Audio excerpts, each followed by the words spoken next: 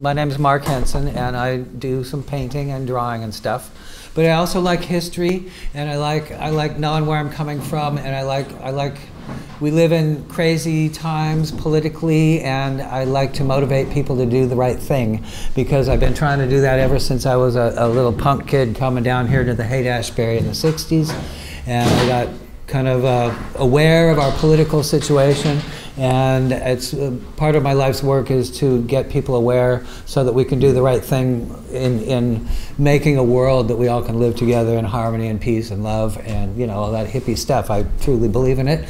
After all these years, I am convinced that it was the right path, and so I'm going to offer this little talk up as a little bit of history of art and politics and the 60s and where we all come from and all kinds of stuff. So I have a lot of stuff here. I'll probably talk kind of fast. I have like 300 slides to show y'all and get through, so let's go.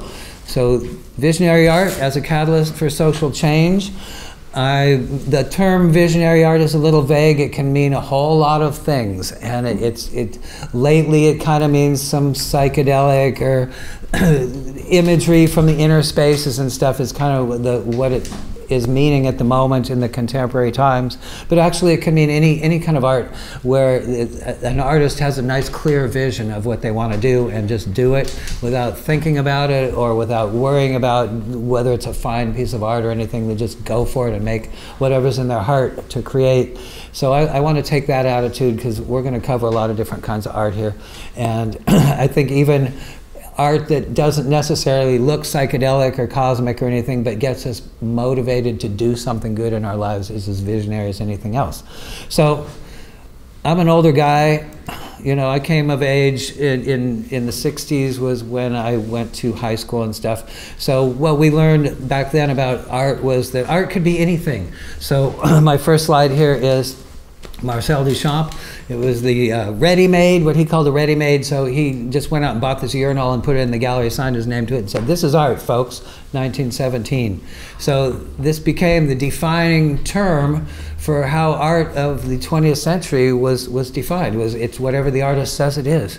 So it could be anything. So what happened was we got kind of commercial. By the time the 60s rolled around, advertising art, this is by Andy Warhol, was kind of like seen as the equal of any kind of fine art from ages past. So Andy Warhol was one of the exponents of this. So he did these things as silk screens in his art factory in New York City. So the pop art movement was when I grew up. This is what I learned art was supposed to be. This is by Wayne Thiebaud, who was one of my teachers in college. Mm-hmm. He did, you know, pictures of candy and pieces of pie and stuff you might see in the candy shop, in the counter, and very lush painting and beautifully done work. But nevertheless, it doesn't really say a whole lot. Roy Lichtenstein did a lot of artwork based on comic books. Comic books are very popular, and of course they inspired every little kid wanting to be an artist that you first learn how to draw some comics. So his work became very popular in the 60s. And Jackson Pollock, another example of difficult and hard to figure out art, where he would climb on a ladder or get drunk and climb on a ladder and throw paint down on the canvas, making stuff like this. So this is the kind of art I grew up with, and it got to the point where minimalist, you could go buy some stuff at the hardware store, mount it on the wall, and suddenly you're an artist. Mm. And all this art really didn't say much to me. I could appreciate it for what it is, but it really wasn't touching my soul. My attitude was more like these two little kids. What's behind the scenes was a lot more interesting than what was on the walls to me, usually, in those days. So that was as a beginning artist, this is what I was influenced by until the 60s rolled along and the hippie movement and stuff. So things were getting weird. We started out with television and The Perfect Family. This is Ozzie and Harriet. A few of you might be old enough to remember this TV show, but it was a sitcom about the perfect American family. Mm-hmm. And so this is what we're supposed to look like back then. And here's a Norman Rockwell painting showing also the Thanksgiving dinner with Grandma and Grandpa and all the family sitting around the table. Nowadays, they'd all be doing this, you know, with McDonald's in front of them. So this was the ideal. And here's our plastic version of the American family, the Barbie doll family, which is also our ideal. And it was a automotive society. Everything was powered by gasoline and the age of suburbia. And you could drive to the restaurant and the drive-up window, and the girls with roller skates would come up and give you your burger and stuff. So this is what when Trump says we want to get back to make America great again, this is what he's talking about. And to all of us who grew up in this, it was like kind of boring and stupid. We were looking for anything else that was more fun, because what was really going on behind the scenes was there was the threat of atomic war. And this was the Cold War, and there were alarm systems, and every week the sirens would go off to test out the alarms, and people were building fallout shelters in their backyards. And so actually we were living in fear that we were going to blow ourselves up with these evil weapons. So you can protect yourself from radioactive fallout. Well, not really. The propaganda was trying to convince us that we could survive a war with Russia or anybody else that had atomic weapons, and that everything would be okay.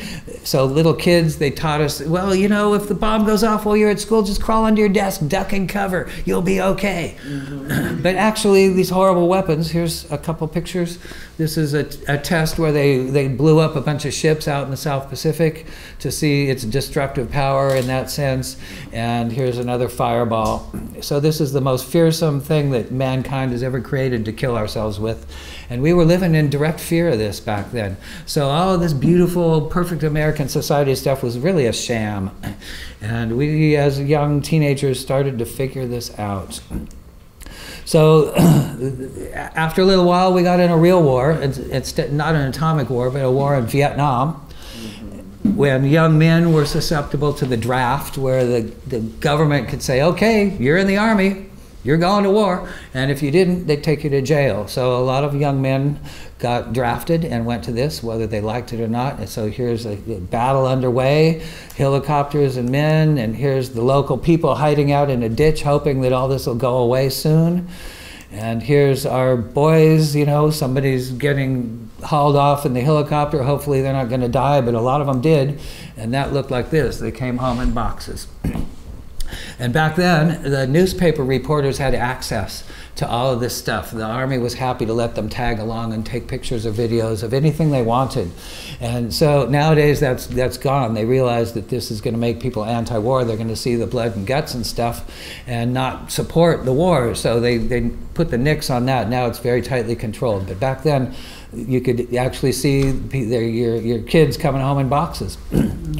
As far as the local people goes, this is the result of a napalm attack, a famous picture. The little girl here was horribly disfigured. She's still alive today to talk about it. And so this is the result of our troops attacking a small village, and of course these people are fleeing in terror. The ones that didn't make it ended up like this. This is the My Lai massacre, where American troops killed somewhere between 300 and 500 villagers one day.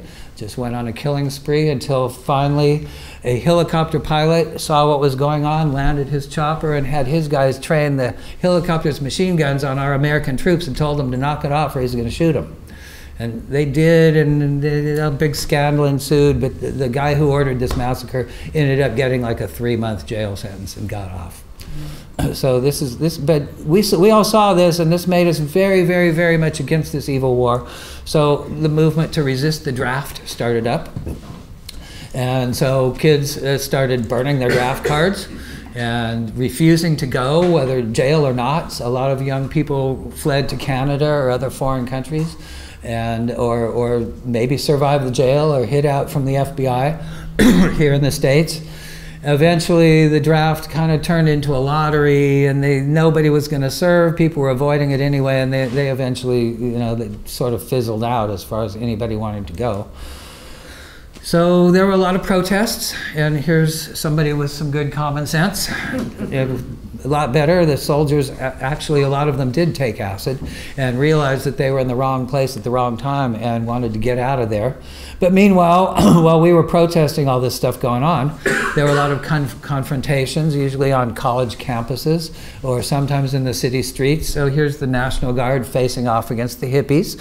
They had guns and bayonets, and we had flowers and maybe a couple of brownies or a little joint or two to give the soldiers, because they weren't really our enemies. These were our older brothers a lot of times, or even a guy, our best friend, that got drafted in the army. So it wasn't, they were ordered to keep us from protesting, but these were actually our brothers. So how to communicate and let them know that we were no harm, putting the flowers in the barrels of the gun was kind of a symbolic act. You would face the possibility of death to give a little peace to these guys. However, sometimes they did shoot. This is Kent State, Ohio, and at May 4th, 1970, where the National Guard did kill 4 college students, who some of whom weren't even involved in a protest. They were just on their way to class. So here's this girl, her friend has been shot, and of course horrified. And this is where we learned that our government was willing to kill us to keep evil occurring. And it made a big impression on all the youth of America, and we sort of reacted like this. Yeah. So this is pretty much sums up the attitude of youth towards the war and towards authority. And here's a little poster that was going around then that states it very nicely and simply. So this was pretty much our philosophy. At the same time as, you know, kids going into the army, there was a struggle for civil rights and free speech on campuses, free speech in the streets of our cities. Black people, in particular, were very underserved and treated like garbage, and they were often drafted and sent to fight these wars, and they had no civil rights. You know, they had to drink at a separate water fountain or sit in the back of the bus and all the things that are kind of cliche now, but if you had to live this life, it was horrible. So Muhammad Ali, the famous boxer, he was drafted and refused to go. They took his boxing title of world champion away, and he just, his attitude was, no Vietnamese ever called me nigger. Those Viet Congs never did anything to me. Why do I want to go kill people that are colored people in another country? He refused. And that motivated a lot of black people to resist. And they also had their famous leader, Martin Luther King, who preached take a tone of nonviolence, that they would achieve their civil rights through activism and working and convincing rather than through the use of force. But force prevailed, and he was assassinated, possibly by the FBI.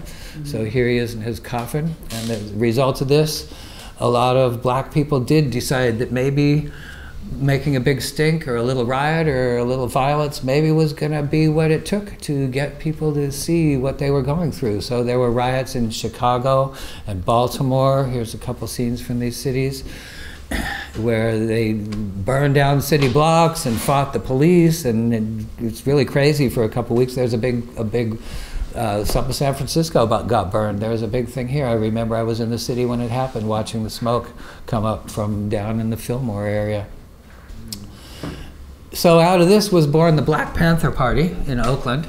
This is Huey Newton and Bobby Seale, 2 of the founding members, and they decided that they would carry arms openly to protect themselves from the police while they were activating the community to get together. And so they were regarded as terrorists, and there were some incidents where they were shot at and killed, and where they shot back and killed, and most of them ended up in jail, but not all. And they were able to successfully initiate some community programs of educating their children and feeding the children in Oakland, and actually did a very good amount of community work to build the black community there.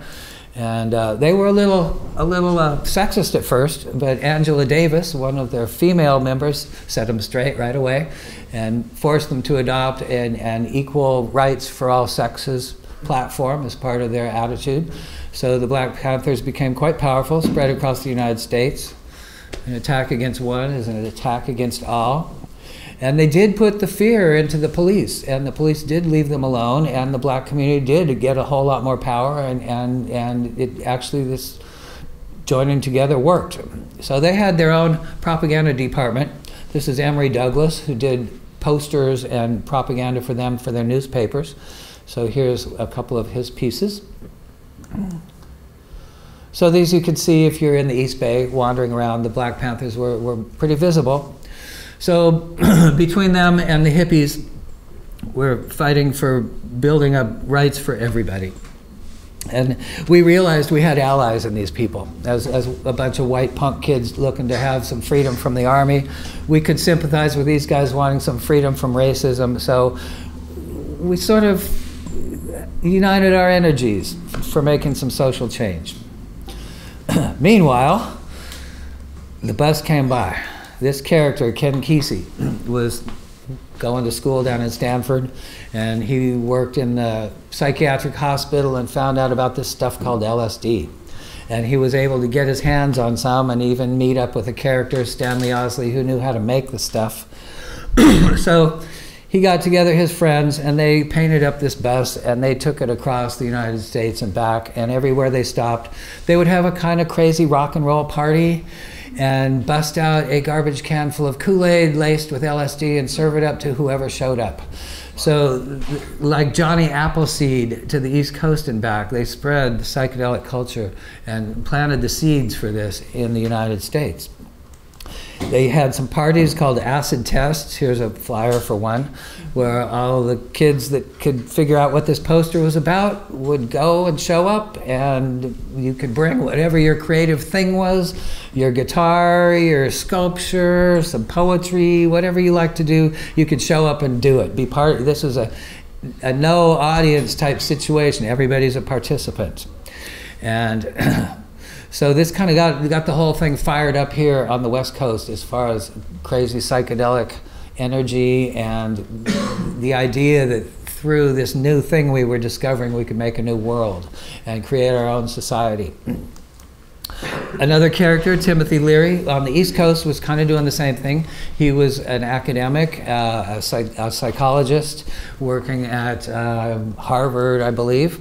And they had some LSD studies going on there that were actually funded by the CIA to try to develop LSD as a weapon. And Dr. Tim got his hands on some and realized its potential as a psychological tool for healing us psychologically, that by having sessions that are monitored by a trained psychologist, people could work through their psychological problems and sometimes find a creative solution and come out whole. So he started a place at Millbrook where he rented this big old house, and this is where they had their sessions. And he took kind of a clinical approach while Kesey took the party approach. And between these two extremes, we were able to cover a whole lot of attitudes, so it sort of opened the world to these things. So people that were like-minded people, who were by this time known as the hippies, started getting together en masse and having events in San Francisco, not just the acid test, but other people decided this was a good idea. So things like the Trips Festival were organized, which looked like this. They rented a hall and put on a light show and had these crazy parties, and it sort of woke up all of the hippies in San Francisco to the power of unity, that if we got together enough people, we could do something really powerful and create a space where we all felt like we could be ourselves without any kind of fear of oppression. So the gathering of the tribes happened, and it became a huge thing where 30 or 40,000 people showed up in the park down there in the polo fields and had an impromptu party. And nobody knew it was going to end up like this, but it was entirely peaceful. Nobody got hurt, no fights, nobody got arrested, nobody died. Everybody had a wonderful day out in the sunshine listening to all the big San Francisco bands who were just, garage bands at that time. They weren't known. And so this realized that, 40,000 of us in one place, we can really make a difference here. So the hippies started infesting this neighborhood up the street. Because rents were cheap, and there are these lovely Victorian houses that you could infest as hippies. 20 people could live in one house. And so everybody could live cheap and in these beautiful places and sort of take over this neighborhood. So that's what they did. Here's the famous corner of Haight-Ashbury at the time, and you can see all the hippies just kind of hanging out, enjoying themselves. This is artist Robert Crumb's version of what it looked like. He's out here with his wife, pregnant wife, selling his comic book, hoping to make a few bucks, and you can get an idea of how it all worked. There were a few little stores opened up that were selling, hippie stuff, your pipes and your incense and your Indian bedspreads, and these posters and artwork that was not like anything seen before. And out on the streets of the Haight-Ashbury, occasionally they'd roll a flatbed truck out in the intersection and block off the road, and guys like the Grateful Dead would show up and fill the streets for 10 blocks down with people having a wonderful, good time. So this thrived here for a few years. Of course, you know, things like this are too good to last, so it expanded and moved out. So how this got going and was publicized, there was no internet, there was no YouTube, the only way you could communicate was either by print medium or word of mouth, pretty much, or call somebody on a telephone. So how did you get everybody together to do stuff? Well, underground newspapers started coming up. So San Francisco had its version called the Oracle. New York had its version called the East Village Other. And these publications would, guys like Robert Crumb on the street corner would be standing around waving these newspapers, and for 50 cents or a buck you could buy one, and you'd learn everything about where stuff was going on and where to go and who to meet and where the cool places were to hang out and what the good radio stations were. And philosophy, all these publications printed a lot of stuff, political activists information, which at the time was regarded as conspiracy theory, but in time turned out to be mostly true. And maybe religious philosophy. I myself got interested in yoga and meditation from reading an article in one of these magazines by a Swami. The Catholic Church had this magazine called Ramparts, and they were very, what you would call liberal, even radically minded politically. This is Stanley Mouse, one of the poster artists. They did a big article on the hippies. There's Wes Wilson's introductory page for the hippie article. And they did a lot of stuff about wars and various political situations. It was a great magazine for finding out the real story about political things. Over in Berkeley, we had the Berkeley Barb, which was ostensibly a college newspaper, but this, you can get the idea here, what they were really all about. And they were filled with all kinds of radical political stories and stuff.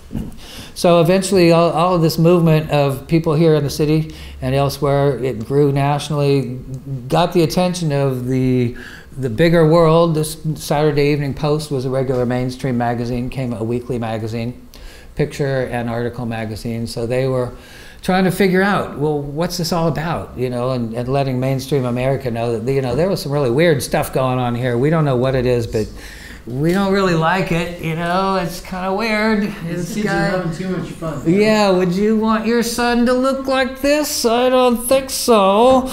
But they wanted to know about it, and Life magazine, kind of a compadre to Post, did an article, this is in 1966, March of 66, on LSD and the exploding threat of the mind drug that got out of control. Well, yes, and this article helped a lot, because all of the kids in all the high schools across America saw this magazine and looked at that and looked at the pictures inside and said, wow, where can I get some?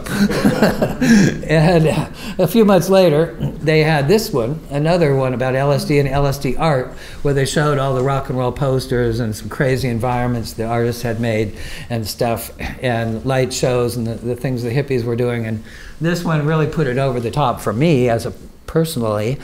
I was able to convince my parents that, hey, I want to paint my bedroom. If you guys just buy me the paint, I'll do all the work. And they said, okay, and they gave me 20 bucks or so, and I went out and bought some fluorescent green paint and some black paint and painted my room a bunch of swirly psychedelic stuff. And my parents, of course, were horrified. But a few years later, you know, my mom's friends were, can we go see your son's room? I heard it's really weird. My mom was giving tours. So anyway, this went mainstream enough that hippie art appeared on the cover of Playboy magazine, and at the other end of the extremes, Mad magazine. So this is from '68, a couple years later, but Turn on, tune in, drop dead. Drop dead. Alfred E. Newman, well, he needs a haircut and, you know, maybe a shave, and still the same old guy. So this whole psychedelic art thing, it hit the streets in a big way. You could walk up and down the street here, and in every shop window there would be posters like this one advertising the Human Be-In or any other event. These things would be in the windows or stapled to phone poles, and they usually didn't last very long because people really liked them, and the only way you could really get one was to rip it off the phone pole or ask a store owner if you could take it out of the window. So this hippie art was appearing, and also it started coming out as comic books. Robert Crumb started this one, Zap Comics. This is issue number 0. And he of course became famous for things like Keep on Truckin' and Mr. Natural, and became a very well-known and respected artist. That's really what he looks like, by the way. The guy that was Mr. Natural's model. So, No, the real we got this one again. Didn't mean to put it in there twice.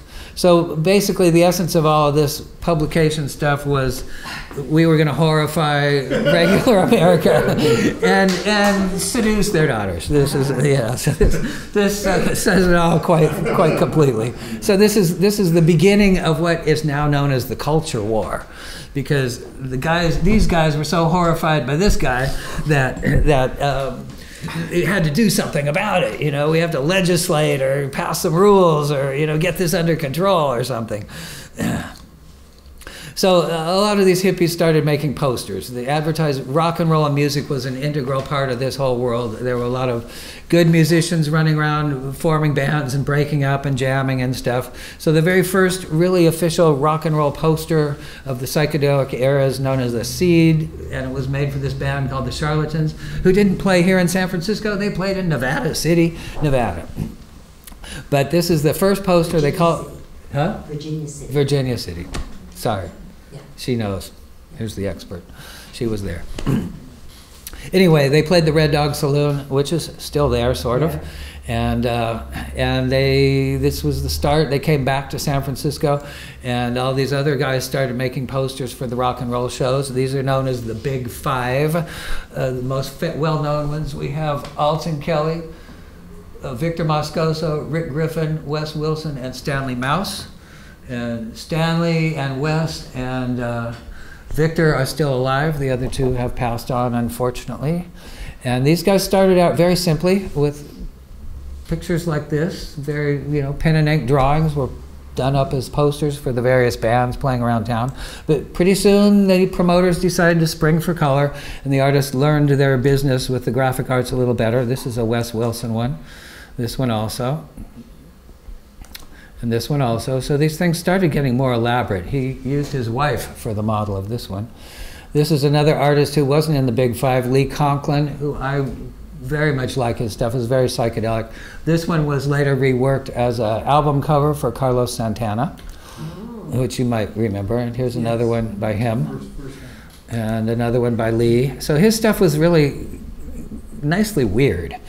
Stanley Mouse is well known and alive to this day. He lives up in Sebastopol now, has a studio there. So this is probably his most famous thing ever.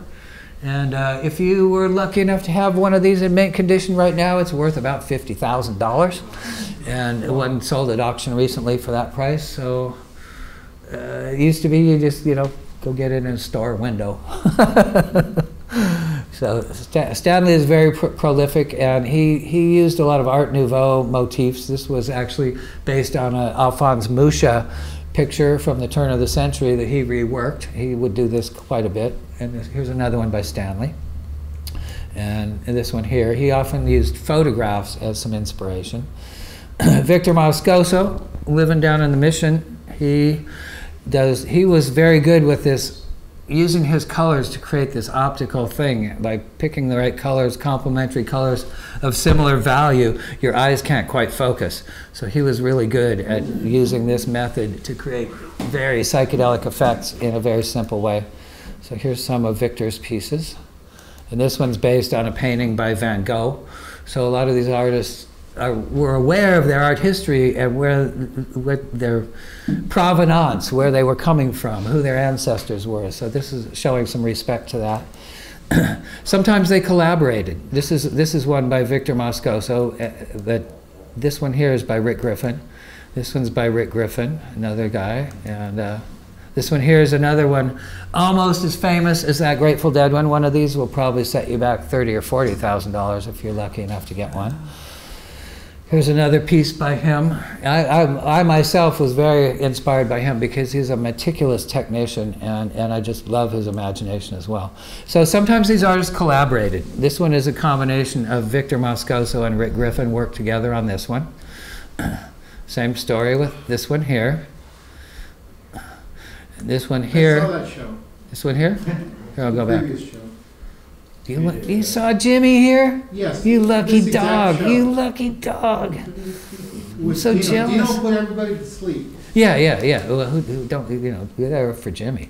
And the Buddy Miles Express. So sometimes these artists work together. This one, all 5 of the big 5 worked together on this piece. It's kind of this came out in 87? Yeah, a few years, 20 years later.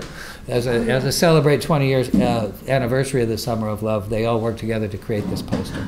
So once things got a little more organized, you didn't have to rip them off of phone poles. You could actually go into a poster store. This one is the Berkeley Bonaparte, which was over on University Avenue, or not University, over on Telegraph Avenue in Berkeley, where you could buy these things off the wall for $1 or $2.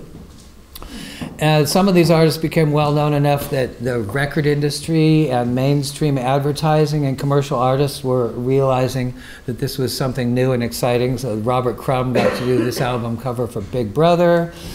Stanley Mouse and Alton Kelly got to do this one for the Grateful Dead. Rick Griffin did this one for the Grateful Dead. So in a way, these things that started out as completely underground got into the mainstream. This stuff still goes on, lives today. Dave Hunter, who recently passed on, is a marvelous poster artist. So these 2 are by him. Frank Kozik, who's a local hero here, did a lot of stuff for grunge bands and the like in the post-punk era. And he also is politically active. So here's one for Neil Young, but he's actually giving a nod to Native Americans. He also does some sculpture. And so this is some Chinese guy, and he's he did a series of like Stalin and Mao Zedong, and he did a bunch of the famous dictators as sculptures. Chuck Sperry, who has also got some of his pieces on the wall here, and is going to have an opening for his blotter art tomorrow night. It runs a silkscreen shop here in San Francisco. He's a very marvelous poster artist. So here's one he did for Operation Ceasefire, an effort to stop the war in Iraq. He did this one last year for the Women's March, where everybody's wearing their pink hats. This was a poster. They printed up thousands of these and gave them out at the event. Another artist I like, he goes by the name of Emick. He does all kinds of different things, mostly for rock and roll bands, but a lot of his stuff has political content. So these are ones I particularly like. Here's your guys on the treadmill here, making the gears turn, and here's our death dictator, preaching to the mindless masses. His work is wonderful. He's from up by Seattle way. And some of these guys are making these blotter acids we see around here. This is one by Chuck Sperry. This is one by Alex Gray, who is probably the most well-known of the visionary artists. And you can see a large version, but the small version there is also quite collectible if you are collecting these things. So I myself have been lucky enough to have been called upon every now and then to make one of these posters. So I like to emulate the old school guys because I grew up with these posters and I learned a lot about graphic arts and how to make these things by just looking at their posters and figuring out how they did stuff. So these are done digitally, but you get the idea. I was trying to stay true to the old style of way of coloring. This one I did just last year for the Summer of Love 50th anniversary celebration in Golden Gate Park that couldn't get a permit, so it never happened.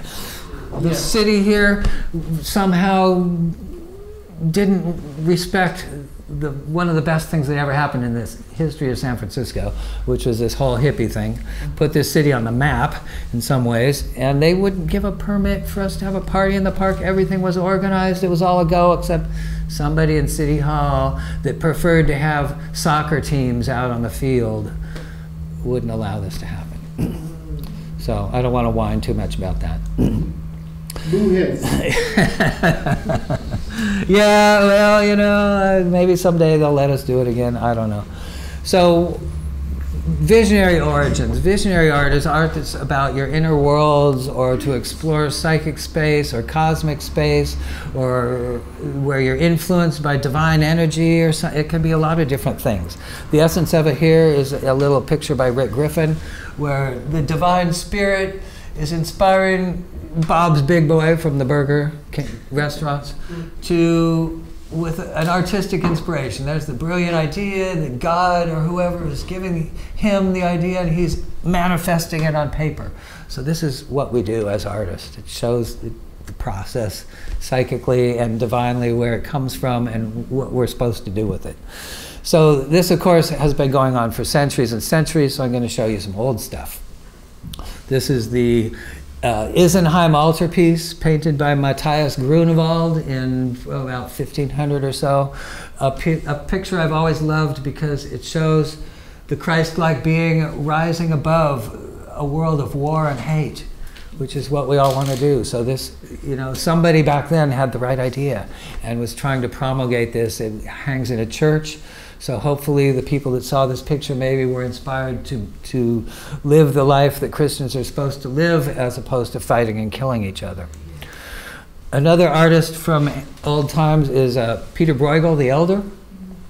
And he did a lot of local scenery, village scenes. So you could, if you see his paintings, you can go back to 1450 and imagine you're there and see all the things people are doing, their daily lives and everything. But this one he did in particular to show the forces of the plague came around. So the forces of death, war, and plague are rounding up the humans, killing them off and shoving them in a little box and packing them off to hell or somewhere. An awesome picture that, because there's so much crazy stuff going on, it's irresistible to somebody like me that likes weird stuff. And another artist of those days was Hieronymus Bosch. This is from his famous piece, The Garden of Earthly Delights. It's just a small detail, but you can see the amazing power of imagination this fellow had. And every artist is entirely jealous that we can't just think of this stuff all the time. So he is a big inspiration to anybody that calls himself a visionary artist, because this guy was a true visionary. He saw this stuff and painted it. Moving up a few centuries, we have William Blake, about 1750, in England, who was kind of a reclusive guy that hung out with him and his wife and stayed home and made art most of the time. And he was a very mystical kind of Christian, knew all the arcane stuff about Christians and the angels and all the energy. This is God creating the world, and God here is a scientist or a mathematician. He's being very precise with an instrument creating the world. So it's not just haphazard, it's by divine design. And here's one of the angels. I forget which one he is, but he's leading us into the light. Okay, moving up a little more. This is Jean Delville. He's from about 1870. And he had these wonderful, crazy images. This is called Satan's Treasures. And it's a little hard to see here, but I guess old Satan there is standing over this crazy chain of beings, and they're swirling off into some kind of damnation. He was very much a mystic and had his own mystical society that he worked with, kind of like Theosophists or something, kind of a little cult. Here's another piece by him. Wonderful stuff. He had a big exhibition in Brussels last year. Another artist who, at the same time period, was a graphic artist, Gustave Doré. Mostly he drew stuff right on a block of stone, and then the lithographers would come in and work it over to make prints, or he would draw directly on a wood block or a metal sheet, and engravers would make this stuff. And he would print them out. He did Bibles. He did the Dante's Inferno. He was basically an illustrator, but his sense of the mystic and divine and making his images have life was extremely good. Another one from the same time, Gustave Moreau, living in Paris, made these. This is John the Baptist, the apparition of John the Baptist's head before Salome. She had him executed on a whim, just because she could, and he's coming back to haunt her. And Gustave Moreau is kind of a A natural born crazy guy. I actually have been to his studio in France and seen his work, where you can see all these pieces in his big, beautiful house. He had a little money in his family, so he had a big house in Paris that he filled up with this stuff. And the upper floor was all one big art studio. It's an amazing place. So if you ever go there, check this place out. So here's another one of his more complicated pieces, and showing, you know, divine spirits and all kinds of crazy stuff. And I have to give a nod to the next group to come along a little later in time. This is about 1870, 1880. These guys were called the pre-Raphaelites. And I don't want to try to explain all of that, but they did a lot of art based on Arthurian legend and old Viking tales and Shakespearean stories. So this is the Lady of Shalott from an Arthurian legend. And this is Ophelia from Hamlet, the play by Shakespeare. This is by John Everett Millais. The last one here, oh, got to tell you who it was. John Waterhouse painted this one.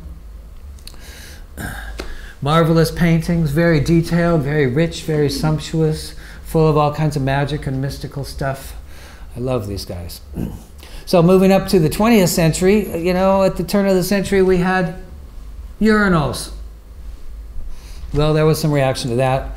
Surrealism, a movement based on art and imagery and things that you see in your dreams. Your dreams are irrational. Stuff comes and goes.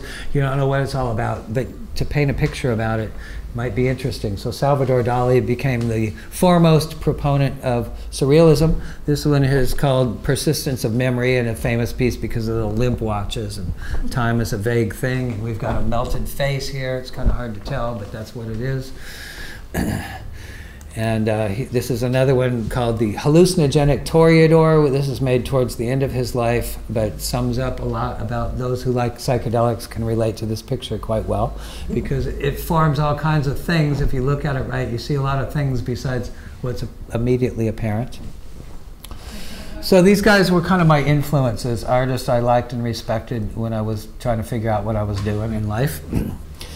And as time went on, when I was a teenager, my good buddy in Sacramento had a little money. He subscribed to this magazine from New York City called Avant-Garde Magazine. And inside were all kinds of articles about a variety of different things, but they always had features, 2 or 3 photographic features about artwork. And here's one of their, here's the Avant-Garde cover. Here's another one. This one is by George Tooker. And I immediately liked this because in our American society, we were all kind of separate from each other, living in our own little boxes. So his work, here's another piece by George, kind of showed the isolation and the loneliness of our society, that we were, you know, going through our lives but not really relating to each other, kind of as automatons or in our own little private world, but not really relating. This magazine was full of good art. So this one's by Ernst Fuchs, who is the leader of what is known today as the visionary or the Magic Realism School of Vienna. And amazing guy. He lived to be 85 years old. He died just a couple of years ago. I was fortunate enough to meet him briefly before he died. And he's the mentor to any of the European fantastic artists. Worship him as their granddaddy. A crazy guy. He used to run around in town in one of his 3 Rolls Royces filled with beautiful women and drinking champagne and carousing around town.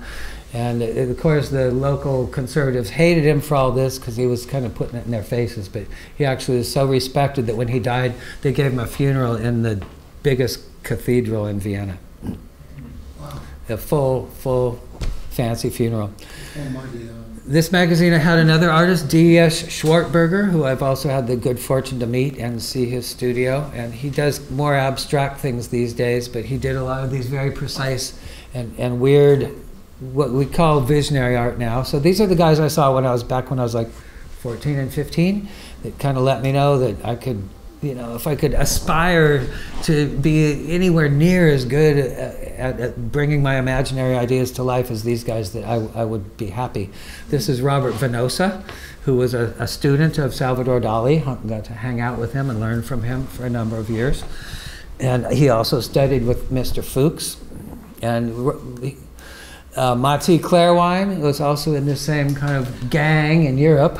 And this one, of course, you all know from the Santana album, the Abraxas album, which Robert Venosa, the guy we're just looking at, did the lettering for. And Mati Clairwine had a studio in New York City, and he hung out with Andy Warhol and all the glitterati of New York were his friends. So he made this room full of his paintings that was kind of like a chapel that you could go in and look. It's covered floor, walls, and ceiling with his artwork, and it became so famous that it was any rock star in town. It was kind of like you had to go see this place. Mm-hmm. So he got to know Jimi Hendrix and Miles Davis and all the famous stars of the day. And Miles particularly liked him and had him do a couple of album covers. But this is the most famous one for the album Bitches Brew, one of his jazz double albums. If you ever listen to it, if you like Miles, this is the one you want to listen to. And he also did another piece for Jerry Garcia later on. So these were my inspirations, and aside from these trained artists, there were a few other things I liked, such as art by crazy people. This is by Louis Wayne, who slowly but surely went nuts, and he was a cat fanatic. So he did many, many, many pictures of cats. He started out with little illustrations for like child's books where the cats are happily playing and having little tea parties and stuff. By the time he got older and crazier, they were these very, very psychedelic abstract kitties. So here's one of them. So don't feed your cat LSD, you guys. It's not a good idea. Another crazy artist, this guy's William Kurelek. And this painting I came across in a book. Time Life Books made this book in, I don't know, back in the 60s. It was all about psychology and the mind. The book was called The Mind. And this was an illustration in this book that I spent days looking at this picture, where the guy's laying out in a wheat field. It's hard to see, and his head's cracked open, and inside his head are all these little rooms, and these are the things going on in his mind. It's kind of hard to see here, but there's all kinds of nutty stuff. Not all of it's pleasant. So I'm not sure about his life or anything, but this picture was a big influence on me on wanting to make crazy art. At the same time, over here in San Francisco, at the San Francisco Art Institute, there was this group that turned out to be called the California Visionaries. And these were students and teachers together there, were kind of working in cohesion to make a lot of really fantastically beautiful art. This is by Bill Martin, who was there. And back in the day, these artists were collected, well, not collected, there was a guy who decided he could print them up as posters and sell them. Tom Burke, who now runs Pomegranate Press, a giant publishing company. So he printed up these art by these guys and stuck them around all the little poster stores and record stores. And it worked pretty well because his company was a big success. But he brought these guys to the world. And this poster here, if you didn't have any rock and roll posters, you wanted to collect these ones. So when you were high in your little get high den back then, you could look at these posters, stare at them all day and be fascinated. So here's a couple by Bill. There's another one. And another artist of the same type was Gage Taylor, who liked to do these fantasy kind of landscapes. Another artist in this group was oh gosh, I don't have his last name here, Joseph Parker. And he did these things. This piece, it's probably 10 or 12 feet across. He did these giant, giant pieces, usually with a big sunset, very colorful. And another artist in the group was Thomas Akawi, Japanese-American. And he, although he was Japanese, he liked Egypt. So a lot of his iconography was Egyptian, and he was a master with the airbrush. So these are airbrush paintings, freehand and stencil airbrush. And this is the first time I really saw a very good airbrush painting, which inspired me to learn how to do that at some point. Another artist in this group is Nick Hyde, who right now has a retrospective exhibition going on in Lake County, where I'm from. And he's probably not going to be with us a whole lot longer. He was very frail, he was there. But he did these really crazy psychedelic stuff. This one's from the 60s. This is his girlfriend, Beth, and how she maybe looked to him while he was tripping very hard. Not all these guys were guys. This is Josie Grant, a woman here in San Francisco, who was one of the stronger women artists of the time, and she still is active here in the city and has a business making murals. She's got one down in Chinatown and a bunch of other places in town here. I'm not sure where they all are. She's still busy doing stuff. What's her name? Josie Grant.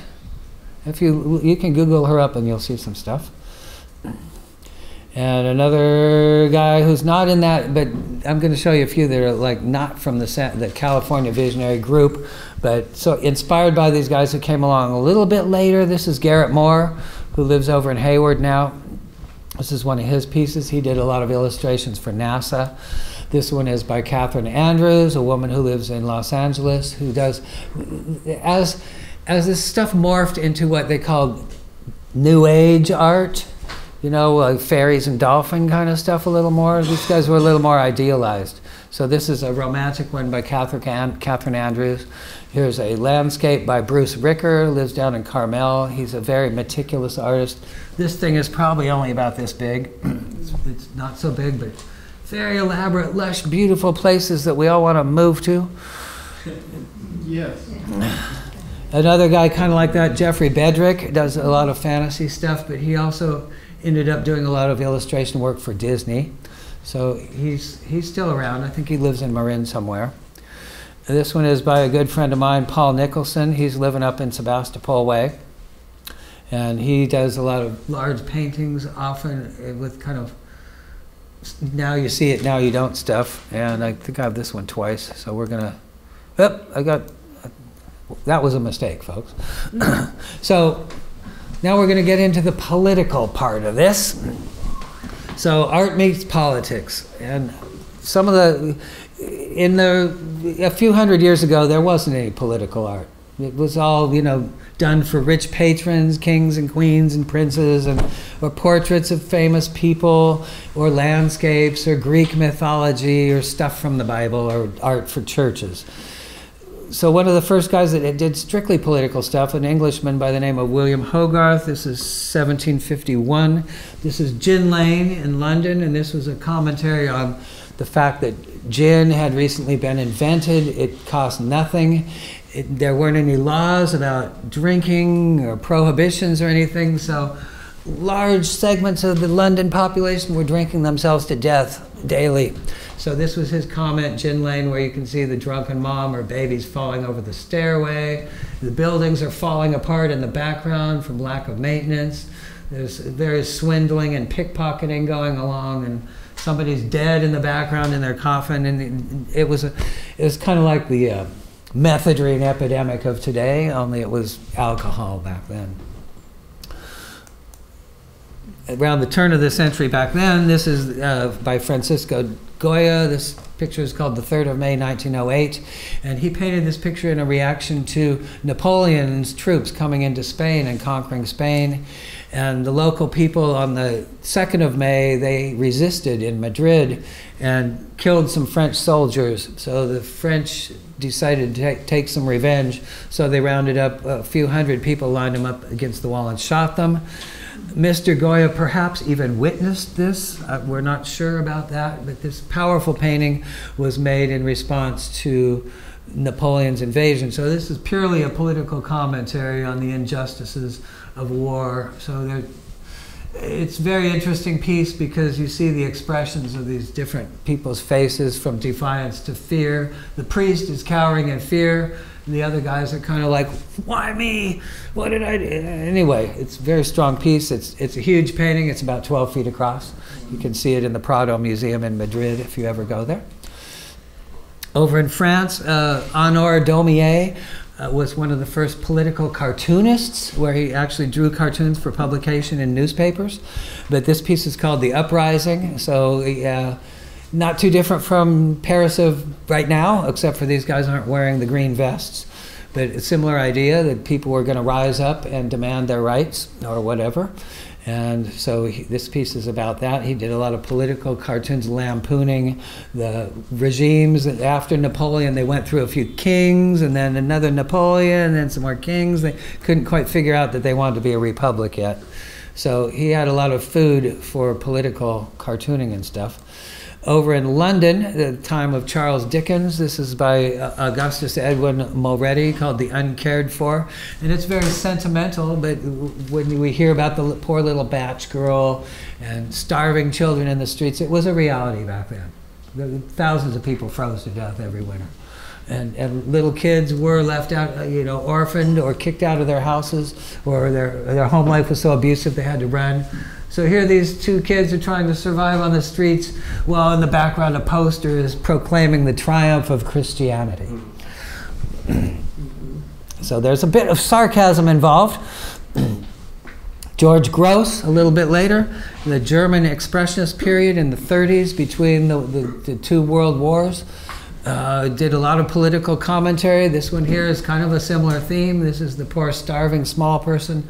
And the rich guy, the fat cat, he's got it all here. This is holding it all in and not sharing anything. Champagne on the table, and he's got all his money and stuff. That's how it was, how it is still. This is another piece by him where he's commenting on, these are the veterans of World War I, crippled and living on the streets, dogs, fighting for dogs for their food, and prostitutes trying to lead them on, and the rich people living the jazz age life, and the contrast between the rich and the poor. Another one of the German expressionists was Otto Dix. This is his piece showing trench warfare in World War I, the horrors of war and how evil and bad it was. So that Germany, actually, while they organized World War I, it all happened in France. None of the fighting took place in Germany. So he wanted to show the German people what actually they had given the world and how horrifying it was. And Pablo Picasso, when the Spanish Revolution happened, it was the first time that anyone was bombed aerially with seriousness. The German Air Force doing the bidding of Francisco Franco, who was trying to take Spain away from any kind of democratic ideals. They bombed the town of Guernica and killed a lot of people, and this was Pablo's. Pablo was a communist. He wasn't going to have any of this. He moved to France and painted this picture and said he was never going back to Spain as long as Franco was in power, and he kept his word on that. This is a very powerful piece, though. It's about 20 feet across, 10 feet tall, maybe even bigger. Huge painting, and it's his comments on war and evils of war. So not only were some artists reacting negatively to war, but also art can be used politically as propaganda. So in the Soviet era, Stalinists and Leninists produced a lot of art. Soviet artists made a lot of art, and mostly it's proclaiming, the glories of communism under their rule, which of course was a facade. It wasn't so good. Here's Papa Joe himself. The youth of Russia, inspiring the youth of Russia. This guy actually is a mass murderer, responsible for about 40 million people dying. Horrible guy. So this is putting spin on it, make Russia great again. and on the other side of the world, the same thing's going on in China. This is the great Chairman Mao leading the masses. This is another one where the Chinese workers are going to they're going to build their own world. We're going to build the communist paradise here in China. So these posters are all to try to get everybody working hard to create a new country. It actually worked pretty well. China did become a modern country rather quickly. And in spite of all the horrible oppression and evil ways they did it, they were able to become a modern society. And this one I threw in just because whoever this propaganda artist is, he had a good sense of humor. Because if you look at this, the last girl in line here, her clothes are a little transparent. If you look close, this is maybe red propaganda or red pornography. I'm not sure. It's just kind of interesting picture. Maybe if you are a good fighter for the revolution, you'll get benefits. Over in Germany, we had the Berlin Wall, where Stalin and his buddies decided to block the eastern half of Germany, which they had taken in World War II, from the western half, which the United States and England and France had. So they built this huge wall, dividing their whole city in in half, and people lived on one side, hated it, and people lived on the other side, were happy with it. This is from the western side, where you can see that young Germans have painted up the wall with all kinds of decorations, and on the other side you have the Soviet troops patrolling, so nobody's going to escape. And this one here shows a mural, the various ways in which people would try to get over, under, or around this wall to come from the east to the west. So we've got a guy jumping over and another guy tunneling underneath, and this guy's happily peeing on the guard station where they would watch everybody. So they're kind of like, let's get out of here, you guys. And it eventually happened. Here's what the German people really wanted. They wanted to be with each other, and eventually this wall got torn down, literally, by the people. They just, one day they decided they'd had enough. The Russians didn't really care enough anymore, so they actually literally got out their jackhammers and tore this thing down. After the fall of the Soviet Union. Yeah, well, I wouldn't say after it split up a little bit. But yeah, but they decided they weren't going to try to keep everybody prisoner anymore, and nowadays Germany is reunified. So there was a positive outcome. So we talked a little bit earlier about the culture war and the hippie mesmerizing the young girl and stuff. It goes back a long ways. This is John D. Rockefeller Jr., and he commissioned Diego Rivera, the famous Mexican muralist, to create this piece in the Rockefeller Center. Diego painted it, but if you look close down here, we've got Lenin, and Karl Marx is in there somewhere. And John D. Rockefeller was a capitalist. This upset him so much that he paid Rivera what his fee was and then hired a whole crew to paint this thing over. So it was completely destroyed. But the Mexican government thought it was cool enough that they gave him a big wall in their Institute of Bellas Artes, Mexico City, where he painted it again. So if you go to Mexico City, you can go see this piece.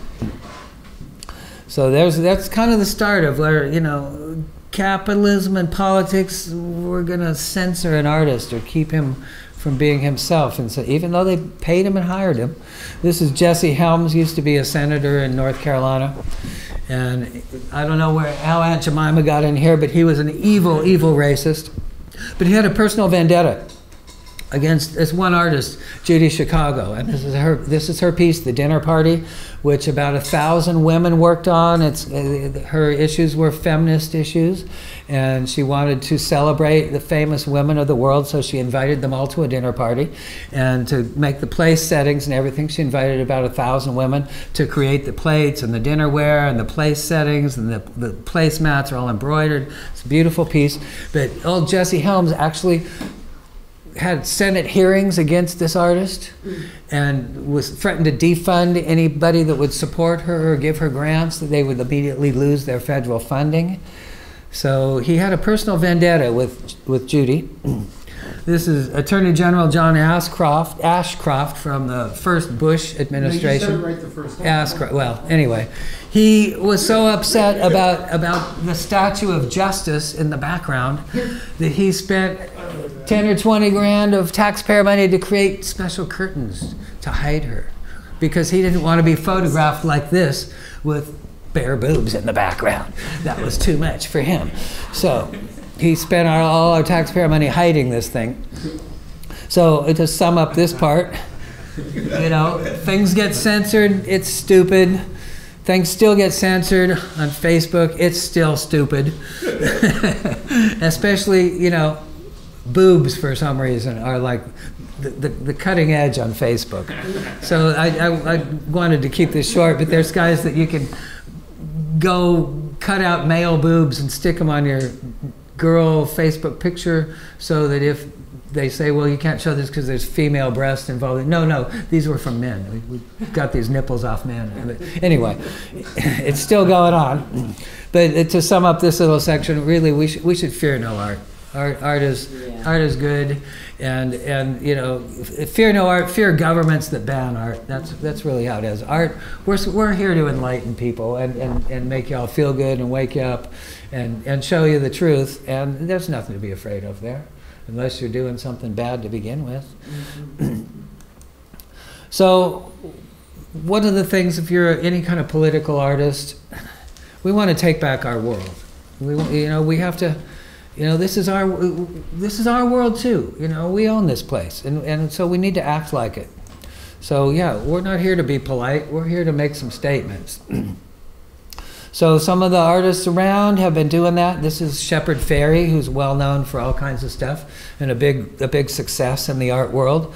But he started out as a street artist, sticking up little stickers here and there of his pieces until finally he got a little recognition, and then he got a little more money, and then he could get a bigger studio. He worked up to being one of the big boys now, but he still has kept his political roots. So this is The Flowers in the Barrel's a Gun, a direct reference to the picture I showed earlier of the young man putting the flower in the gun barrel. He got hired by the Obama campaign to do some Obama posters, expressing our hope that this guy was going to do us right. Well, it didn't work out entirely right, so he had to do another version of when the Occupy folks came around. So he did the Guy Fawkes here, and the Occupy movement in general was a great thing for artists. It gave us some political stuff to talk about. The Occupy guys opened an art gallery right across from the stock exchange in New York City.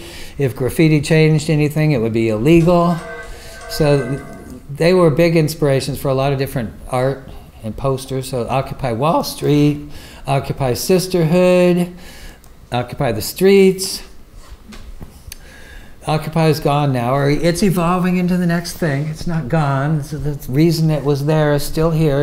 Rich people have everything and poor people have nothing, and we would like to have a little more balance in our world, because if somebody's missing out, there's going to be a little anger and resentment. So if we're all sharing everything and have a little equality amongst these things, then we're all going to feel good, and we're not going to fuss and fight with each other so much. That's right. So occupying the streets, they have the Museum of the Streets. This is worldwide. There's all kinds of street art going on. And I'm going to show a few examples. This is one of the favelas in Rio de Janeiro, which is a slum where the poorest people live. So it started out like this, but then some artists got together and got a little money and financed painting up the houses, brighten up these people's lives a bit. Here's a little close-up picture. So this is kind of taken off in the whole world, where a lot of slums all over the world have been doing decorating and stuff like this. Here's another example. A photographer known as J.R. goes around to these communities, meets the people, the local people, takes pictures of them, blows them up to giant size, and puts them on the walls in their homes. Here's another one, a stairway in one of these favelas. It looks very nice and Japanesey, but it's actually in the midst of a big slum. Over in Yemen, where right now there's a horrible war of starvation going on, and women are very repressed, but a few brave souls will actually get out with their paintbrushes and paint something about love, even in the midst of a big war and while they're being starved to death. Here's another picture. This one's from Kabul in Afghanistan, where it's not too different, where these women are bravely getting out. Women aren't supposed to express themselves in any way there. So these ones they're risking their lives, actually, to go out and paint these murals. Here's another one. And here's one of our brave artists here. And what she's showing behind her is very taboo. You can see the woman's hair. And she's carrying a symbol of music. And music was forbidden there by the Taliban, who are ruling the place. And so she's a taboo breaking woman there, cutting edge in a society that's horribly repressive. Another famous street artist is Banksy. He's known for all kinds of shenanigans, but he does wonderful political art. So here's the army is being patted down instead of the other way. And here, instead of throwing a bomb, he's throwing flowers. And this guy wants change. He doesn't want money, he wants change. And here we have some soldiers, tacitly saying, hey, we don't want to fight or kill people. We're gonna guard. The one guy's guarding the other guy so he can get the peace sign painted on the wall. Mr. Banksy pulls all kinds of crazy big mega stunts. He created this place called Dismal Land over in England. He rented out an abandoned lot and created this whole fake Disneyland where things just aren't quite right. He went to the West Bank and rented out or bought this building and called it the Waldorf Hotel. So you can actually go there and rent a room and hang out upstairs, and here's the wall right on the other side between Israel and Palestine. So you can look over the wall from the upper rooms and see guard towers and empty land and the whole kind of barren thing. This is his comment that if you want to actually go experience life in an oppressed place, you can go stay in the walled-off hotel. And go online, you can book a room, it's there. Another really cool thing that's happened that's kind of related to street art is a warehouse revival, where warehouses and big empty commercial spaces are lying around, you know, as Walmarts go out of business, or Sears and Roebuck. What are you going to do with these big box stores? How can they be utilized for something cool? Well, these guys called the Meow Wolf Collective, a couple of hundred artists, managed to get some dot-commer guy to give them a couple $1 million, and they bought an old bowling alley down in Santa Fe, New Mexico. And Meow here, Wolf? Meow Wolf, like meow wolf. They put words in a hat and picked out the words, and the ones they got were meow and wolf. So that's how they came up with their name. So here's the interior of this space under construction, and here's some more under construction, and here's how it looks finished. The whole inside is like this crazy fun house place built by artists, and it was so successful. You know, they charged $20 or $30 to go in this place and spend the day, and they pulled in about $7 or $8 million last year, which they divide amongst their members. So in terms of artists creating a viable way to live and survive and do their art, this was a big success. It was so successful, they're opening another one up in Denver. Here's a couple more, another picture of the inside. So you can go in this place and wander around all day and just enjoy the weird stuff. So another thing that's going on with political art, this is found on the internet in the what are called memes. I'm just going to show a couple, but this one meant a lot to me because I went to UC Davis, and on UC Davis these Occupy kids were sitting on a sidewalk, occupying the sidewalk. They weren't really blocking anybody, and this officer, John Pike, decided he could come up and pepper spray them all in the face, and this is the real photo of him doing this. And so people immediately took this on the internet and made all kinds of memes about him. And there's dozens more. I could only have space for a few. Officer Pike lost his job, and the students sued the city and got themselves a bunch of money. And Officer Pike sued the city for firing him, and he got a bunch of money too. So I don't know how this all works out. But anyway, he was kind of a jerk here, spraying everybody, but it went as viral as can be. Here's a few more memes. Here's a couple on our president. So basically what this is you can pick anything you want, put some words on it, post it up on your social media, and if you strike the right chord, everybody's going to share it. It's going to go around the world, and people are going to see what it is you were trying to say. Here's another one. Mr. Trump, where humor is involved. And some of my own work this has happened too. So here's a nice example. I've found my work with swastikas on it from neo-Nazis in Germany too. So this one is a quote from Terence McKenna. The artist's task is to save the soul of mankind. If artists cannot find the way cannot be found. Maybe so, maybe not, I don't know. I don't know if we have that special quality, but perhaps.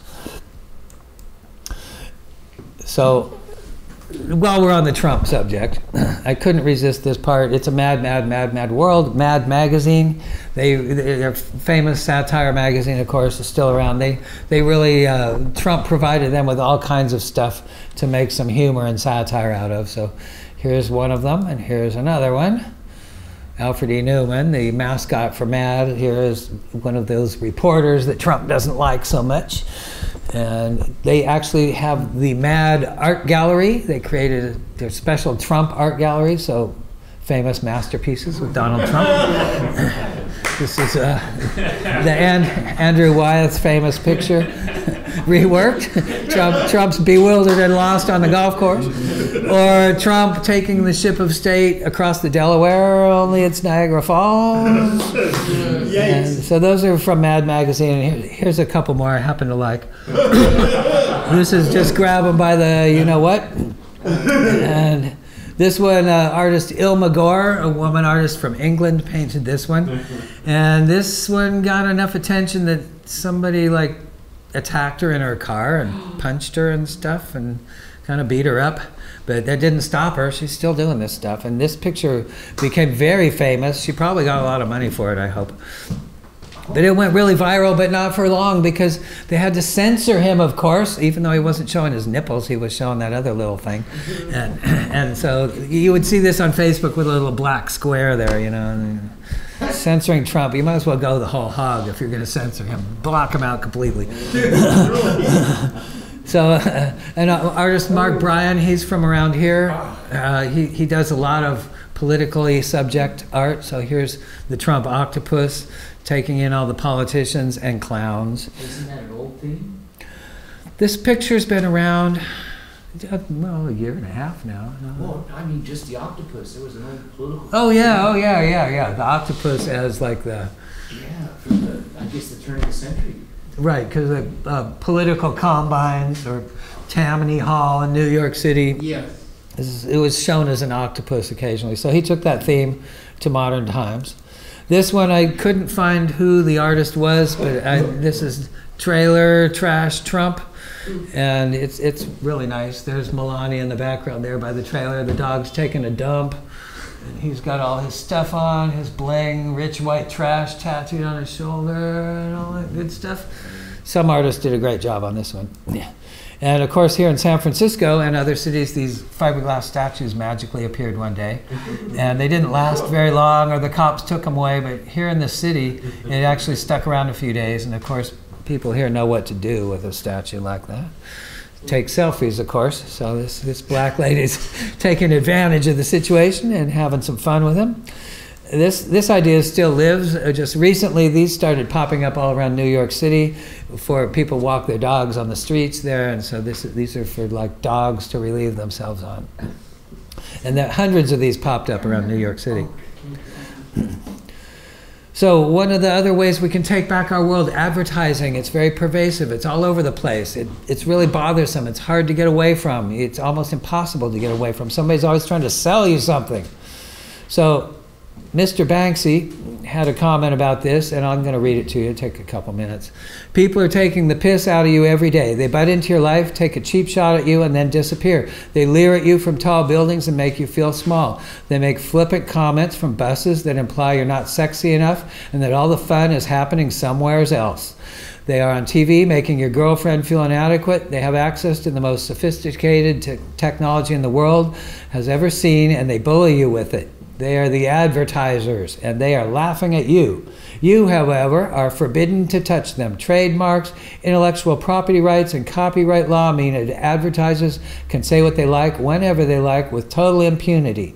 Fuck that. Any advert in a public space that gives you no choice whether you see it or not is yours. It's yours to take, rearrange, and reuse. You can do whatever you like with it. Asking for permission is like asking to keep a rock somebody just threw at your head. You owe these companies nothing, less than nothing. You especially don't owe them any courtesy. They owe you. They have rearranged the world to put themselves in front of you. They never ask your permission. Don't even start asking for theirs. So in response to such an attitude, there's a character in New York City where for 20 bucks you can mail away for one of these keys. That's what these things are. And these keys open up like bus stop boxes where they put the advertising. So if you want one for San Francisco, you can say, I live in San Francisco, here's my 20 bucks. They send you a key, you can create your own posters and go around to the muni bus stops and put your own art in there. So he's sold these at a couple of art fairs where you could just buy them right off the shelf. Here's advertising shits on your head. Here's where somebody did this. And here's a couple of people doing it, and they put on their orange vests so they look like they're city workers, so nobody will question them while they're out about their business. And taking this idea a little further, another group, city buses, have advertising around the tops of the city buses. So here they're telling you it's okay to do it. Removing, replacing, and defacing advertising is not vandalism. And in the next one, they actually tell you how to do it. Here's your instructions. So here's what a city full of advertising looks like, Times Square in New York. And Well, it's kind of pretty in a way. It's actually a bunch of crap. You know, they're trying to sell you stuff. Everybody's trying to sell you shit. Well, Sao Paulo and Brazil, they banned pretty much all outdoor advertising and big signs on stores and all that stuff. So here's their city today. Looks a little gray, but if you look close, here's a before and after picture. It looks a lot nicer, doesn't it?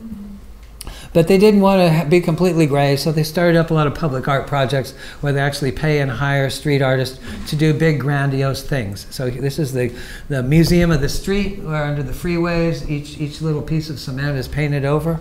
Or they hire people to do big buildings. Here's, you know, a 20, 30-story building. This artist is Eduardo Cobra, does these. He actually does this around the world now. This one I particularly like, by a woman artist, Mona Karen. Plants living on the side of a concrete building in the concrete jungle. So the people of Sao Paulo have got the right idea that they can decorate their city the way they want instead of letting advertisers tell them how they're going to do it. So here's some contemporary artists I'm going to show you that all are working with political subjects. And they are, this one is by Guy Colwell. And he showed this piece in a little gallery over off Columbus Avenue down there in San Francisco, North Beach. The owner was Chinese. She put this picture in her gallery, and some guy was so offended that he actually beat her up. And she was so scared by this, she closed her gallery. So this wasn't what Mr. Colwell intended, of course, but the art was strong enough to evoke this kind of reaction that... Who can say? He did this one also. This is our ravers and partiers, you know, partying on while all around them all this horrible urban tragedy is going on. So this is, you know, this is a call to the youth of today to wake up and put down the drugs and booze and maybe turn the music down on occasion and start taking care of business. Another artist friend of mine, Russell Bruchet from Santa Cruz, does a lot of politically themed art. So this is Jesus in righteous anger throwing the money changers out of the temple. And so even Jesus, it's okay to get mad a little and protest sometimes. There's another one, a post-apocalyptic world where McDonald's is a wreck and the Native Americans have come back to their way of life. Another street artist I like a lot is Mir One. He lives down in LA, and he does mostly spray can art.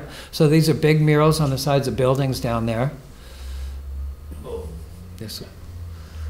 And here's another one, kind of on an Iwo Jima theme, raising the flag over a pile of garbage. And here's another real, this is one of his later pieces. Here's Revolution in Washington, D.C. They're tearing up the police van and Department of Homeland Security, and they're burning the Capitol and all kinds of good stuff. He's a wonderful painter, full of exciting images.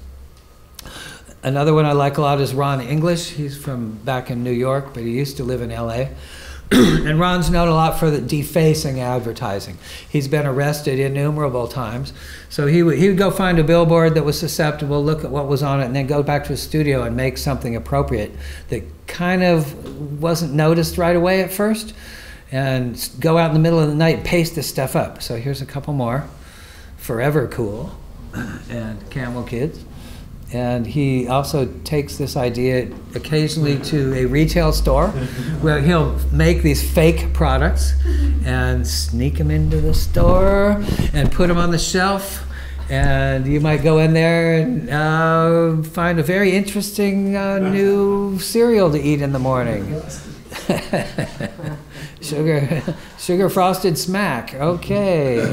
Sugar coated fat, you know, and Captain Crunch's starch and all that kind of stuff. So he's kind of a guerrilla artist, but he also is and he also likes to pick on McDonald's particularly. So here's Ronald McDonald after having a little too much McDonald's. Yeah, he actually has built like big life-size ones and stuff too. Ron's a very meticulous artist. He also is a very fine painter, so here's some of our American icons reworked in a sarcastic kind of way. Great painter.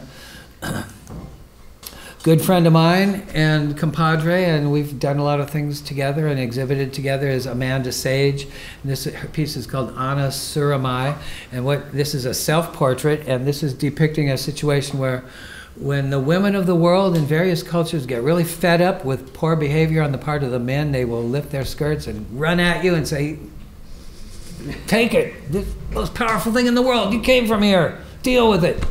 So this is her self-portrait doing this, and she's dropping the egg on the Illuminati down here at their corporate boardroom.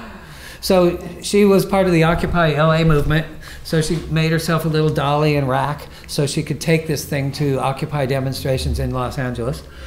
So here she is on the streets at one of these, and she took it that same night. She took it to City Hall in LA and marched it up the steps, and the cops actually let her take it inside and stick it up right in the lobby for a while.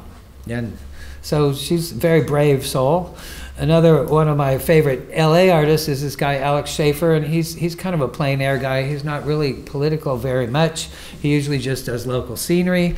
But one day he was out painting a bank, and he decided he would burn the bank in his painting. And it aroused curiosity from some spectators, and one of them decided he was a terrorist, that he really was going to burn down the bank, and so they called the police on him. They came and arrested him. He had to go to court.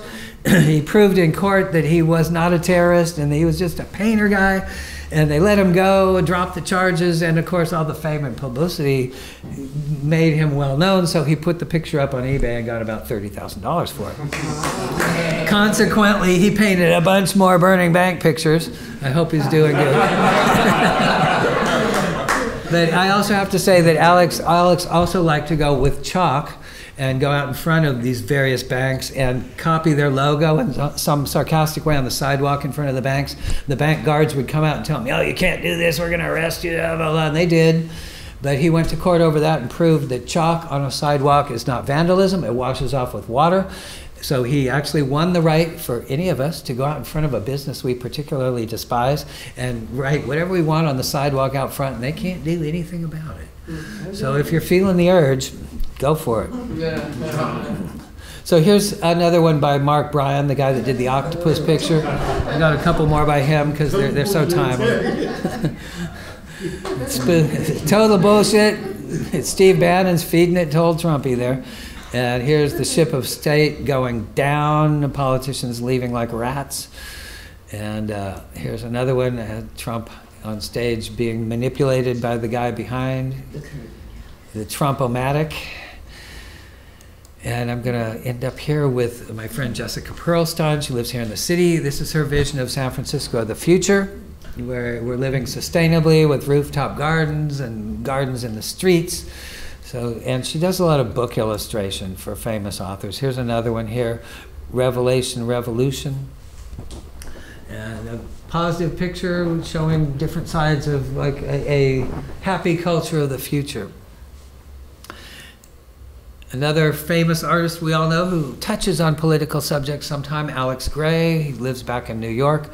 He often does these romantic and cosmic and anatomical and spiritual, beautiful pictures, but occasionally he does some political stuff. So he did this one for Barack Obama as a political poster, and he also is very much an advocate for psychedelics and how they can be used in healing ways. So this is his homage to the founder of LSD, Dr. Hoffman. And this is him holding his LSD molecule here in a very psychedelic way, and there's his retort dripping the molecule out. So he's an unabashed advocate that using psychedelics made him the artist he is today. He's not ashamed to say this, which most artists are. If there was a big influence on them, most of them are kind of scared that somebody will think badly of them if they admit it. But he's very out front, up front about it. And another artist I respect a lot. His art isn't so great in my opinion, but he's a street artist in San Francisco or in New York. He sells his stuff down there in Greenwich Village on the streets, and he had a running battle with Rudy Giuliani when Giuliani was mayor there, where he'd been arrested at least 30 times, having his art seized, his friend's art seized, burned, destroyed by the cops. He's back the next day. personal vendetta from Giuliani to him, but he decided to lawyer up and got some legal representation, donated, and battled for the right to show and sell art on the streets of New York City, all the way to the federal courts next to the Supreme Court. And they ruled in his favor every time. So he won this personal war with Mayor Giuliani for the benefit of all artists. So if any of you go to New York City and want to stick something up on a wall somewhere or show some things and even sell them, you can do it, as long as you're not blocking the road or creating a nuisance. Some other street art I like a lot. This is the book tank. So you can if this shows up in your neighborhood, you can take a book or two, and they won't shoot you. They'll encourage you. And this is the seed bomb dispensing machine. So you put your quarter or 50 cents in, and you get a little seed bomb that you can go stick in the ground somewhere, and it'll grow some lovely flowers or herbs. And greening up our cities is one of the things we want to do. So here's a painted green city, but some people are doing the real thing. So here's a archway over a freeway or something that's covered with living plants. Here's another example where someone made a beautiful garden, or in a public park, some nature as sculpture, very beautiful pieces. So we'd all like to live in a place where people do this instead of burn and blow it up. So this last part here, I'm going to talk about me a little bit. Images to inspire, art intended to foment an evolution of social consciousness, and these are by me. So here's one of my, we just went through an election cycle. So our freedom, is it protected by cops? Are they taking it away? Do we need their protection? I was inspired by this when the cops chased out all the people from one of the Democratic caucus meetings where they weren't liking the way it was going. So the conservative Democrats had the cops chase out the more radical ones. So that inspired me to make this picture. This is my first real political piece called Illusion of Reality. It's all about the drugs and the drug war and stuff, and this poor soul he's dreaming of the things he would like to be happy with, the things that are natural and make us happy without any kind of interference at all. Your wife or your mother, your lovers, your friends, supportive adults, the beautiful nature, sunsets and flowers and butterflies and all that good stuff. It's free. We can enjoy those anytime. We don't need any money or anything to enjoy those beauties of nature. But instead we created a world like this, full of all kinds of stuff that's not so nice. And so this poor guy, he's got plenty of stuff to get out of, just to get back to the natural things that make us feel good. He's willing to kill himself to do it. I wanted to understand the nature of addiction and people who would do themselves in the desire to try to feel good about life. A few of my friends this happened to, and I don't quite understand the psychology, but I made this picture to try to get an understanding of what it is that makes these people the way they are. It's the outside world, the world we created. It's so horrible. How can you relate sometimes? This I made during Bush War I, the first Iraq war, and it's kind of a cause and effect, or maybe it's an effect and a cause kind of picture, depending on how you read it. We have the American family sitting around the TV cheering on the war machine, which is actually run by rich guys like Dick Cheney, and their industrial machine polluting the world and filling it up with crap so he can make some money. And the outcome of this and our dependency on oil and petroleum products is we're going to go over to countries across the world and blow people up so we can take it for ourselves. So they're cheering on the missiles landing and they had cameras mounted on the tips of the missiles so you could actually watch this in real time. A missile go in on some place and blow somebody up. So that's what they're doing, and on this side is what it actually looks like. Not so pleasant. I wanted to not hold back, because how this whole machine works, it's really bad. So here's our guy. He's got his toys on top there, his stock certificates, his cocaine, his weapons, his communications, his rockets, and plenty of money. And here's the outcome of these wars. It's still going on. I was talking about Yemen. We're having battles to this day about this, in Syria. So it hasn't gone away, and this is what it really is. Innocent people get killed in horrible ways. It really upsets me. So here's our American family. Woohoo! Yeah, we got everything. We're watching TV. It's great. America first. Yeah, right. This one's called March of Progress. I wanted to comment on our natural world being destroyed by various forms of human development, if that's what you want to call it, or our human nature destroying machine here is in the background, and it's coming forward to chew up the world. And here's some of our animal brothers and sisters, and a mom and her baby too, fleeing from this thing like any sensible being would. This one is called Sharing the Wealth, and I wanted to comment about how the rich people who have everything don't like to share, but maybe they didn't like their burger that day, so they toss it out the window. And we've got our poor people on the other side of the world who will take whatever they can get. This poor starving woman, you know, she's actually competing with a dog here to get a bite to eat.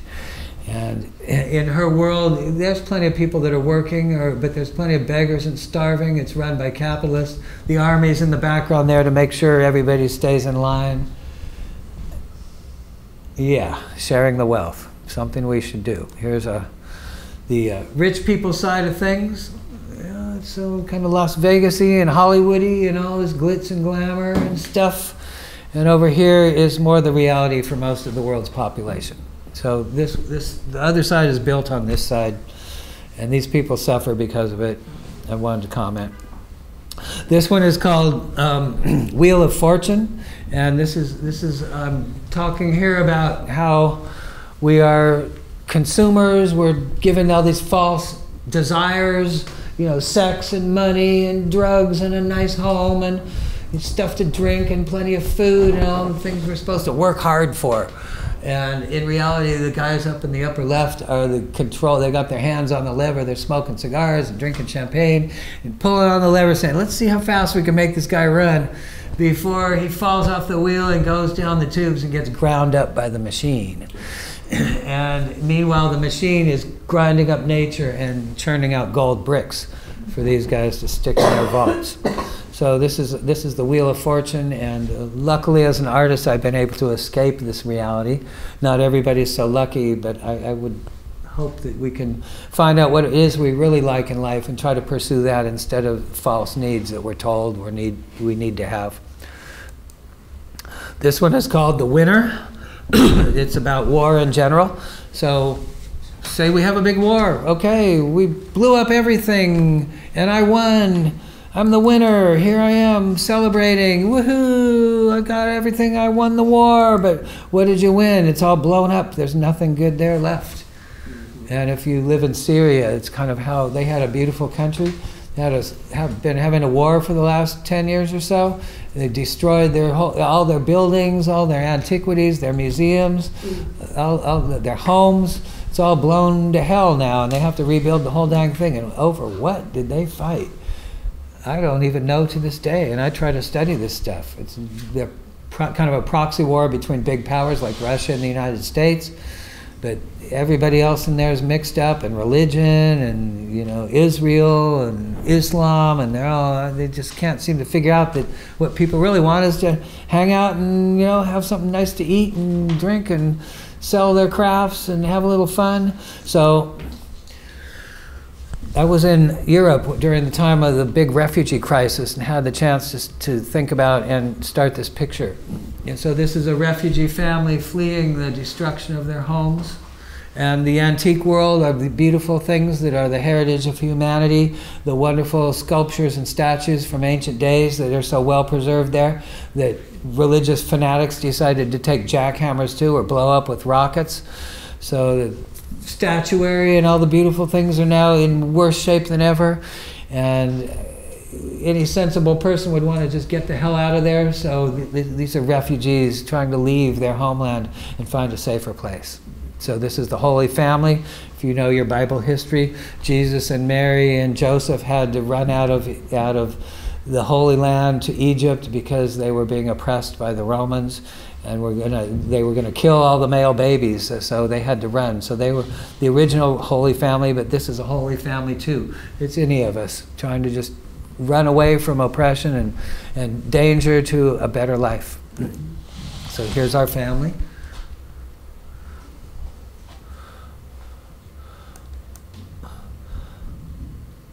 This picture I made as kind of a reflection of, looking at places like Syria and the Middle East and everything, that in spite of whatever we humans do, we could kill ourselves, but nature is going to persist.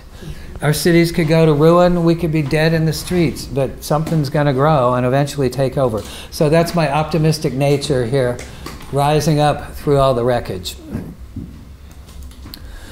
I also did a little series having to do with global warming, and in this bit, the global warming has already occurred. The oceans are 40 or 50 feet higher. So this is New York City in front of the stock exchange.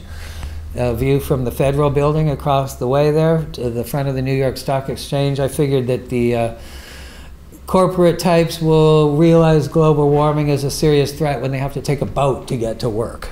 So that's what this picture is all about. Yeah, but we've reconciled here. The boats are nice and it's all organized and the bridges between the buildings, so we're living with it.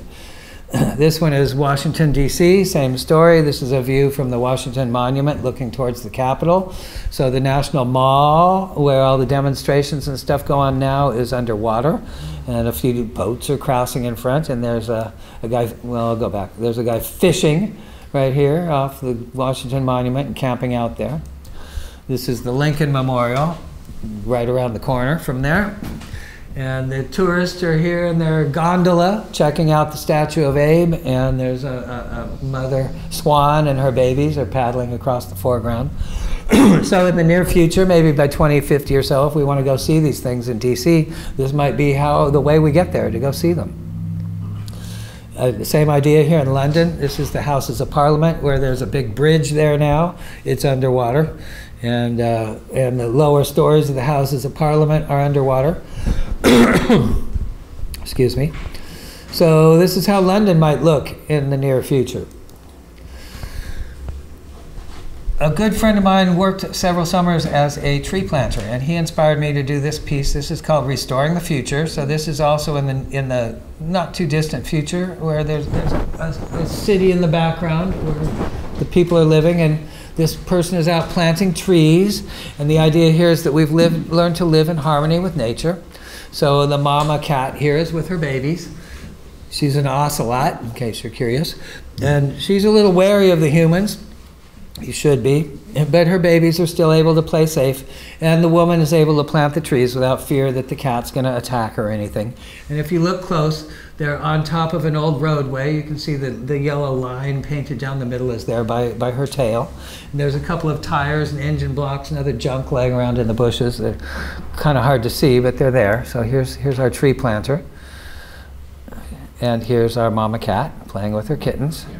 So hopefully in the future, if we do things right, we can prevent the mass extinctions going on and live in harmony with our animal brothers and sisters, how it should be. This piece is called La Semillera. I named it in Spanish because it sounded better than in English. And she's a seed planter. She's planting the seeds of culture. So here she is planting her seeds, and they're growing up to become the arts and sciences. I hope I represented most of them in some way or another. It's a big painting. It's 10 feet across. Took me about a year to paint. This one is called Guardians of the Sacrament, and this is my comment on the Just Say No movement that Nancy Reagan started, where you're supposed to just say no to drugs. Well, that's ignorance. I said just say yes, let's learn.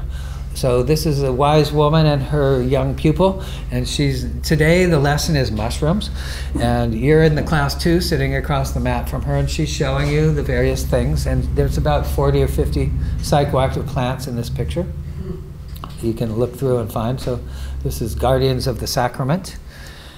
This one is called Paintbrush Warrior, and this is kind of a self-portrait in a way of what I do for my living, is I use the powers of my art and painting and paintbrush to try to make a better world. So we're painting our way through the forces of oppression and darkness. So by using our powers of creativity, we can overcome these things and make a better, more colorful world. So here's the oppression, some bad things. And you can see there, I did a little tribute to Mr. Goya by putting his scenery right outside this guy's jail window. So it was kind of fun to throw that in as a little pun, kind of. So how we treat our own people, this guy did his duty, served his country. Whatever it was he did it, you know, with the best of intents, and when he gets home, they treat him like garbage. You know, live on the streets. You're a homeless guy, we're not going to do anything for you. So he's here begging for a little food, and, you know, taking care of his little pet and trying to survive on the streets of Washington, D.C. while prostitutes and politicians cruise around. He's got a Starbucks mug, it looks like. Kinda, yeah, I was playing with that idea. I didn't make it exact, just enough so a guy like you would think that. And this one here is called New Pioneers. This is probably my best known work. And I'm trying to show here the world as some people want it, and the world how we could actually build it today if we chose. And so here on the left-hand side, we have these people are in an active battle. They want to do this. They somehow think it's the right thing to do. They're blowing up their world and killing each other. And here's a more sensible person. She's decided to walk away from this young girl. She's got her stuff, and she's getting the hell out of there. And some other refugees are coming up from this battle zone, and they've got their stuff with them, their tools and their children and the things they do, their musical instruments and their cooking implements and their carpentry tools. They're gonna cross over the ridge here at the crossroads and step into another world that they can create that's a better world. So here's man at the crossroads here, looking at the various things people have left on the wall as they pass by and going this way or that way. It's your choice, folks. So here's the positive side of this picture. So this is the world as we could actually build it today. I tried not to have anything too sci-fi or unrealistic. We could actually build a sustainable world powered by alternative energy where everybody's fed, everybody has something to do and time to be creative. And my optimistic hope here is that in time we can build this world and have enough leisure time and happiness that we can all sit down together and enjoy the best things in life, like one big happy picnic. So here's my prayer for peace. And as my final note, I will say, artists, raise your weapons. The world cries out for meaningful, combative, political art. It is our duty and responsibility to create a fierce, unyielding, aggressive culture of resistance. We must create art that exposes and denounces evil, that strengthens activists and revolutionaries, celebrates and contributes to the coming liberation of this planet from corporate, industrial, military, omnicidal madness. Artists and everybody else, pick up your weapons. Let's change things. Thank you very much.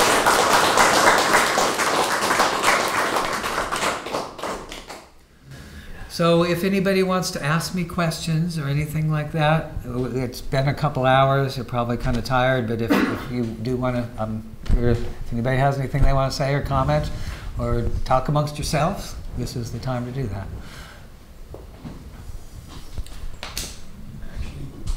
I got a book. Okay, I talked y'all out. Okay, yeah. How do you remain optimistic in today's world? Can you repeat the question because I'm not on a mic?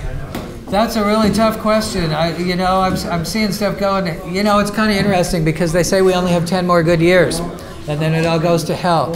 And I'm young enough that I might get to see the world totally crash and burn. That's pretty exciting. But on the other hand, there's a lot of human misery involved in that, and I don't want to see that. I've never been in a war. You know, I haven't had to shoot anybody, you know, or spill anybody's blood, and I don't want to do those things, and you probably don't either. So, yeah, I have to be optimistic. What choice do I have? If I wasn't optimistic, well, I'd have to kill myself and take a bunch with me, you know, or something. I don't want to do that. It's not the right way to go. So, and I do believe that there is still maybe enough time that hopefully if we could turn the world over to 15-year-old kids from Sweden who have the right idea and let them run the show, maybe we could get somewhere good in a hurry. I'm really hoping that'll happen. You know, I'm very optimistic. The last round of elections, a couple young people got elected and kicked out some of those old guys. And they have a lot of good ideas, and if they're allowed to, if they don't get corrupted by the system and stay true to stick to their guns, so to speak, I think maybe we can make some positive changes.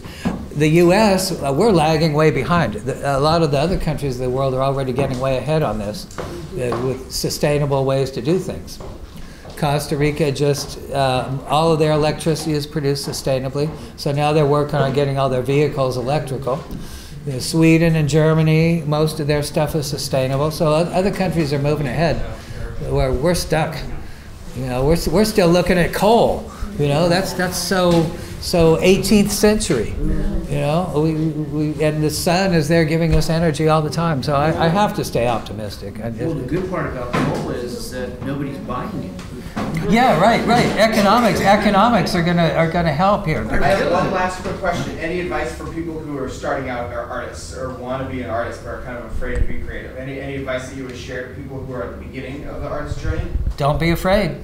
You know, all you need is a pencil and paper to start. You don't need any big equipment or any expensive stuff. You just have to have your imagination and enough self-respect, or where you feel enough that you can do things. You shouldn't hesitate. Just do it. Don't worry about if it's good or not, or perfect, or any of that stuff. Just express yourself. And the more you do it, the better you get. The more you do it, the more confident you are. And eventually you can get there. So young artists, I meet a lot of them, and I usually want to encourage them to don't give up. You know, work hard and be true to your dream. And not everybody's going to get there, but you know, sometimes dreams change too. You might start out wanting to be an artist and end up being an architect. Who knows? But stay true to your dream. Thank you so much. You're welcome. Thank you all for coming.